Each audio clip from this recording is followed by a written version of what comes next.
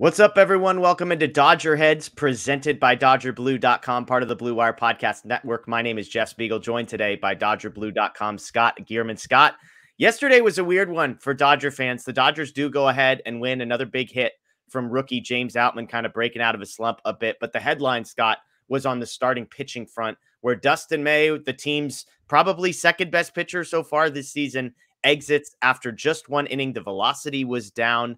Dave Roberts afterwards said, quote, "It's an IL. When he returns to play, I don't know that answer." Scott, what do you make of the Dustin May situation and how the Dodgers kind of navigate a day like yesterday and the bad news that comes with it? Honestly, it's just a weird occurrence. After the first inning, he goes out there, has himself a clean inning, Yeah. and gets pulled. And I kind of sat there and I was like, oh man, it looked frustrating. And for Dave to say that he's just not sure, Yeah.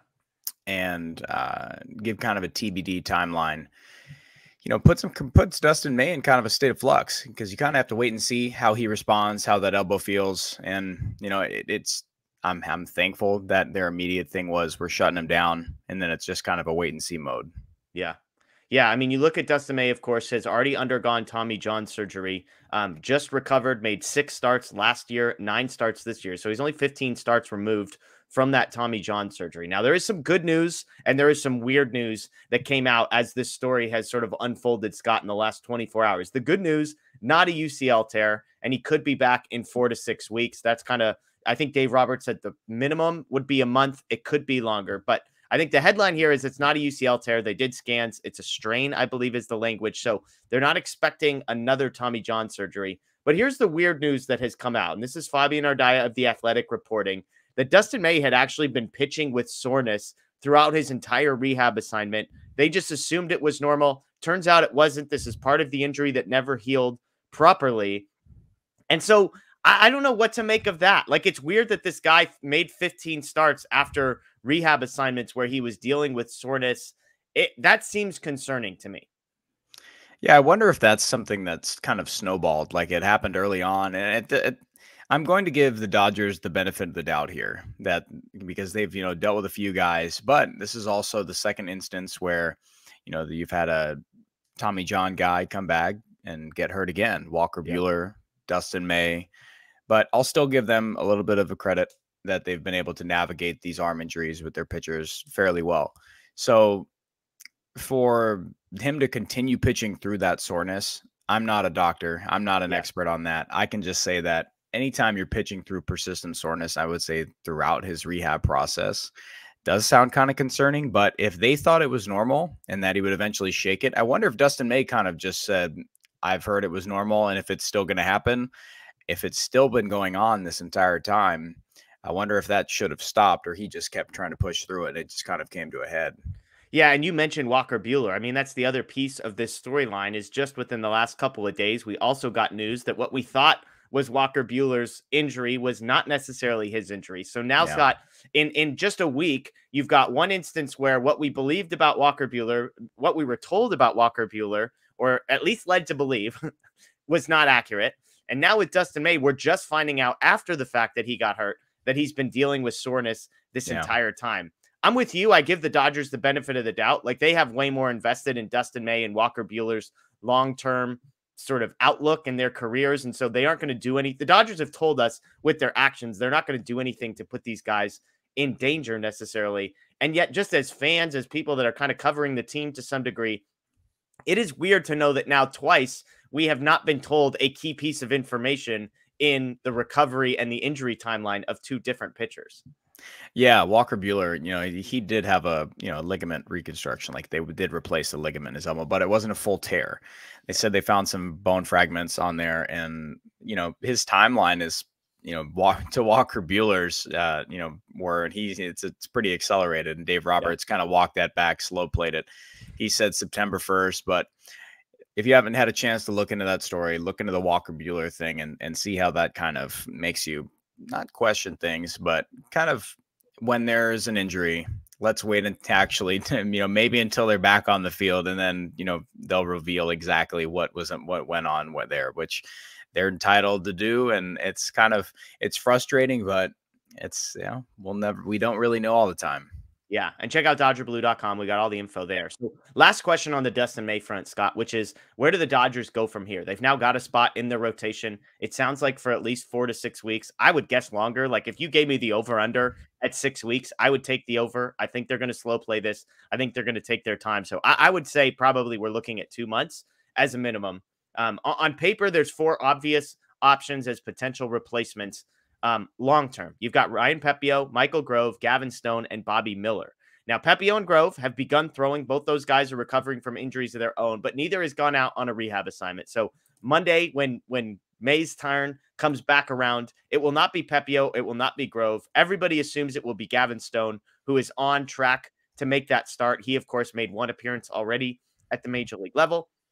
And then you've got Bobby Miller, a guy that the Dodgers sort of shut down to begin the season, let him slowly build up his innings. But as we sit here on Thursday, he made a great start on Wednesday, his longest of the season, 6 innings, 2 hits, 1 earned, 1 walk, 6 strikeouts, and throwing over 70 pitches. This is a guy who's on the 40-man roster. This start happened at AAA. He's the team's highest rated pitching prospect. And so do you think, Scott, there's any chance that Bobby Miller is actually the guy who maybe not Monday, but beyond Monday is maybe the guy who long-term ends up filling in for Dustin May? Do you think it's Stone for 1 start and then maybe they're hopeful Pepiot or Grove could be ready in the next couple of weeks? Where do you think the Dodgers go from here?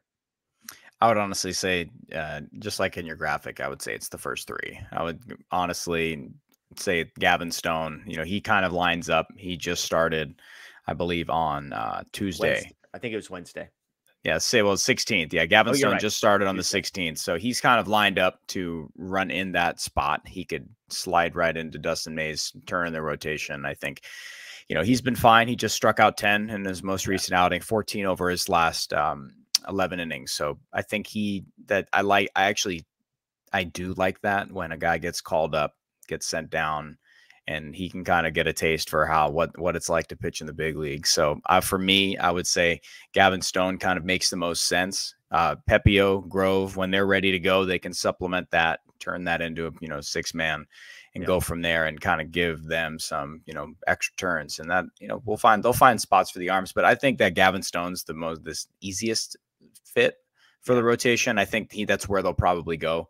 Bobby Miller, though, that's extremely encouraging. I actually did see that, 6 strikeouts. He had his, best start of the year, basically doubled his innings on the year. So it was a fantastic thing to see. So let's get excited about Bobby Miller, but I think Gavin Stone will be the next guy to go right into Dustin May's slot.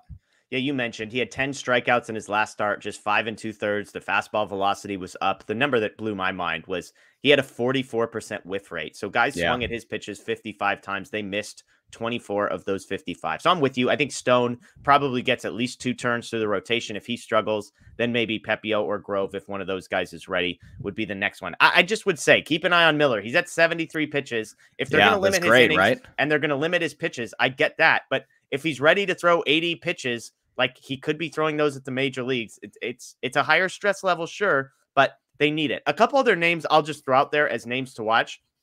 Landon Knack, another guy that people don't necessarily mention a whole lot. He's a righty. He's 25. He was a 2nd-round pick back in 2020. He's quietly been really, really good at AAA. This is a guy who, was a senior in college, so he's got some experience in the long run. But in the month of May, he's got a 1.74 ERA. In April, he had a 1.45 ERA. He hasn't allowed more than 2 runs in any of his 6 starts this season. His whip is 0.86. He's striking out about a guy per inning. So that's a name to watch. And then one other one that our friend Justin Lorber mentioned on Twitter yesterday, who's at AA and who would potentially take Stone's spot at AAA, is Emmett Sheehan. He's another guy just to keep an eye on. 58 strikeouts in 34 innings at AA this year, a 1.85 ERA, a 51% whiff rate last night for AA. So you want to talk about Stone's 44%. Sheehan was at 51%. It was a AA. So just a name to keep an eye on, because if he gets called up to AAA and continues pitching the way he's been pitching, he could be a name to watch as the season goes on. So we agree. We think it's going to be Gavin Stone, Pepiot, Grove, and I would say Miller, all sort of floating around. Landon Knack, a name to keep an eye on as well. That's Scott Geirman. My name is Jeff Spiegel. As always, we appreciate you joining us here at Dodger Blue. Check out DodgerBlue.com for all the latest. Subscribe, ring the notification bell here on YouTube as well. Enjoy the rest of your day, and of course, go Dodgers.